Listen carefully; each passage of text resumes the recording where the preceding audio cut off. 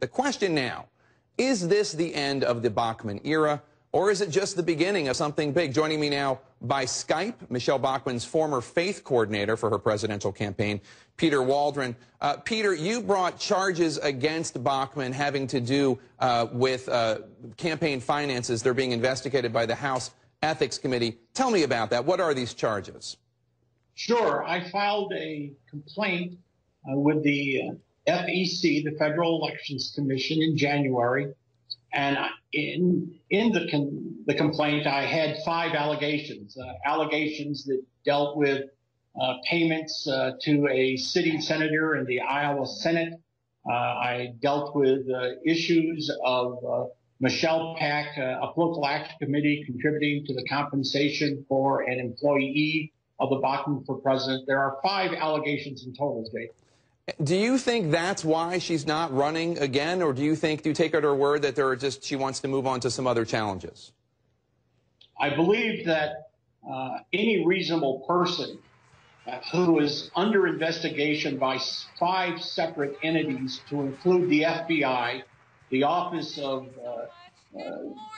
Ethics of the House, there is the Senate Ethics Committee in Iowa. There's so many investigations. There's 5 investigations. There's a lawsuit that's in the process of settlement. I think that's a lot for any one person to handle just one of the issues. But I believe that the strain of having to sustain all the questions that are coming as a result of the investigation, talking to investigators, the lawyers, the lawyer fees, settlement talks, it gets to be quite a chore to carry that. And then, of course, there's constituent services to the people of the 6th District of Minnesota. So she's got a lot on her plate. I think it was a good decision. I think it benefits her. It benefits her constituents. And I believe that the issues that I have raised in the various investigations will be addressed. They'll be investigated, and justice at the end will prove out the allegations I've made. All right, Peter, let me bring in CNN's chief congressional correspondent, Dana Bash, who covers Congresswoman Michele Bachmann on the Hill, and political reporter Peter Hanby, who covered her presidential campaign last year. Dana, do you think that Peter Waldron is right, that the reason she's announcing she's not running for re-election is because she is just so burdened by these House ethics investigation dealings? The truth is, we don't know the answer. We know that she explicitly said that wasn't the reason. She also explicitly said that she's not retiring at the end of her term because she wasn't afraid of losing.